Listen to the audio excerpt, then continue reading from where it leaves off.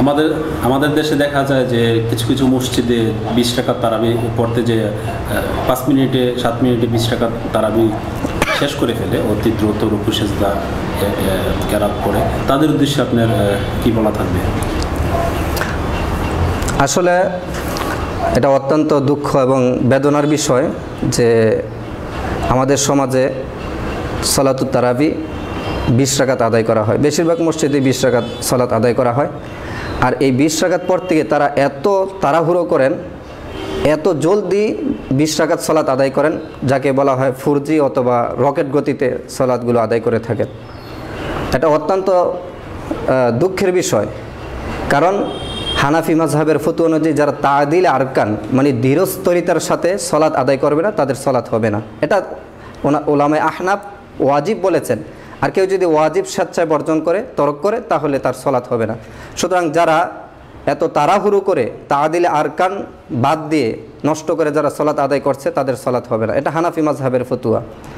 আর আল্লাহ রাসূল সাল্লাল্লাহু আলাইহি ওয়াসাল্লাম থেকে এই ব্যাপারে বহু হাদিস রয়েছে, কারণ সালাত এটা আল্লাহ রাব্বুল আলামিনের পক্ষ থেকে নির্ধারিত। সুতরাং আল্লাহ রাব্বুল আলামিন যেভাবে নির্দেশ করেছেন, রাসূল মুহাম্মদ সাল্লাল্লাহু আলাইহি সাল্লাম যেইভাবে আমাদেরকে শিক্ষা দিয়েছেন, সেইভাবেই সালাত আদায় করতে হবে।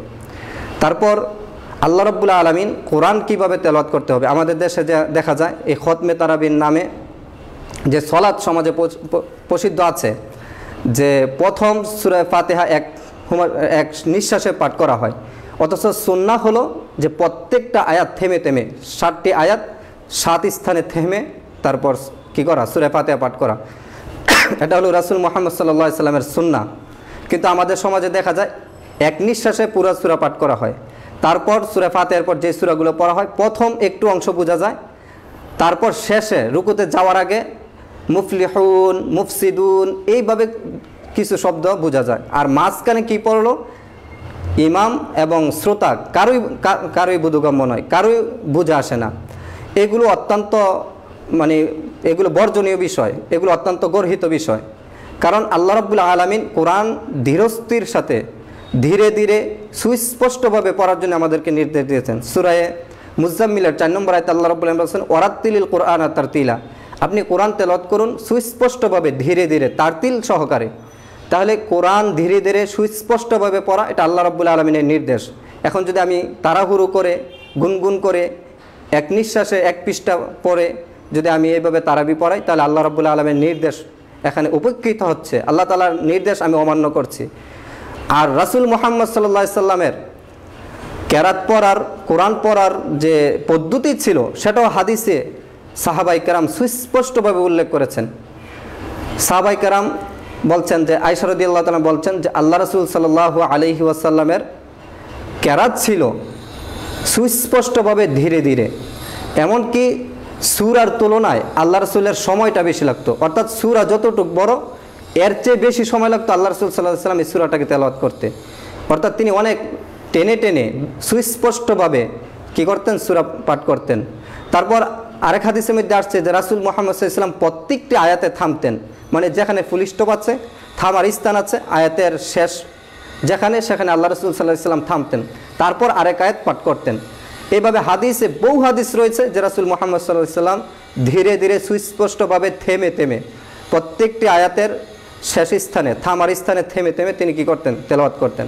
এটাই রাসূল মুহাম্মদ সাল্লাল্লাহু আলাইহি ওয়াসাল্লামের তেলাওয়াত পদ্ধতি। কিন্তু আজকে আমরা যেটা করছি, এটা খেলাফে সুন্নাহ এবং রাসূল মুহাম্মদ সাল্লাল্লাহু আলাইহি ওয়াসাল্লামের পদ্ধতির বাইরে। সুতরাং এই তারাবি পাঠ করা আমাদের, বা এইভাবে তারাবির সালাত আদায় করা, কোরআন খতম করা আমাদের জন্য উচিত নয়। আর খতমে তারাবির নামে আল্লাহ রাসূল সাল্লাল্লাহু আলাইহি ওয়াসাল্লাম মাহে রমজানে কোরআন খতম করেছেন, সালাতুত তারাবির মধ্যে কোরআন খতম করেছেন, এরকম কোনো বর্ণনা পাওয়া যায় না। উমর রাদিয়াল্লাহু তাআলা পরে জমানায় যে আবার নতুন করে তারাবি চালু হলো, তিনিও কোনো সাহাবীকে নির্দেশ দিয়েছেন যে খতমে তারাবির জন্য, অথবা তার জমানায় খতমে তারাবি পড়া হতো, অথবা সাহাবায়ে কেরাম উমর রাদিয়াল্লাহু তাআলা পরেও খতমে তারাবি পড়েছেন, এরকম কোনো বর্ণনা পাওয়া যায় না। কিন্তু আমাদের সমাজের একটা হানাফি মাযহাবের ফতোয়া হলো যে এটা সুন্নতে মুআক্কাদা বা এটা সুন্নাহ, এটা উত্তম। কিন্তু দেখা যায় এইভাবে কোরআন খতম করতে গিয়ে আমাদের মূল সালাতেই আমরা বিনষ্ট করে ফেলছি। সুতরাং আমাদেরকে এগুলোর থেকে বেরিয়ে আসতে হবে, আমাদেরকে তারতিলের সাথে এবং সুস্পষ্টভাবে থেমে থেমে কোরআন তেলাওয়াত করতে হবে। তাহলেই মাহে রমজানের সলাতুত তারাবির হক আদায় হবে। আল্লাহ তাআলা আমাদের সকলকে বুঝার এবং মানার তৌফিক দান করুন।